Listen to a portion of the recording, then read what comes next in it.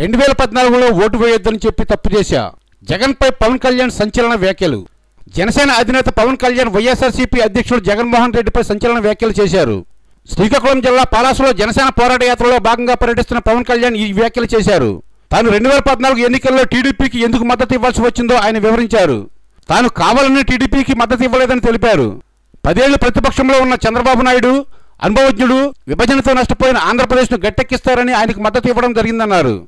YCP అధికారంలోకి వస్తే goondaism, భూకబ్జాలు పెరిగిపోతాయని Chandrababu TDP నాయకులు తనతో చెప్పారని అన్నారు.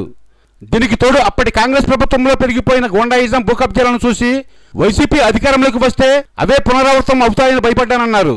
అందుకే వైసీపీకి ఓటు వేయొద్దని ప్రజలను కోరానని తెలిపారు.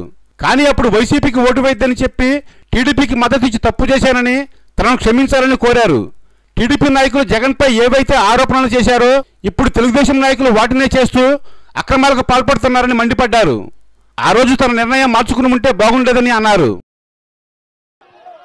అలాగే ముఖ్యంగా తెలుగుదేశం పార్టీకి పనిచేయడానికి నాకు ఒకటే ఒక ముఖ్య కారణం, ప్రతిపక్ష పార్టీ వైఎస్ఆర్సీపీ వస్తే విపరీతమైన గుండాయిజం ఉంటుంది, భూ కబ్జాలు చేస్తారని ఆ రోజున తెలుగుదేశం పార్టీ చెప్పింది.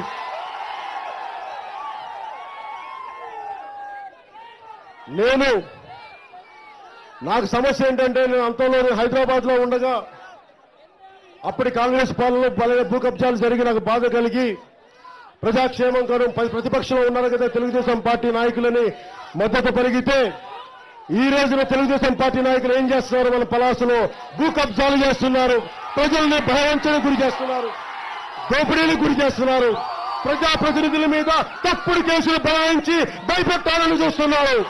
ఇది ఏ మాత్రం జనసేన పార్టీ చూస్తూ ఊరుకోదు, చేతులు కట్టుకొని కూర్చోదు, తిరగబడతాం, చొక్కా పట్టుకొని నిలదీస్తాం.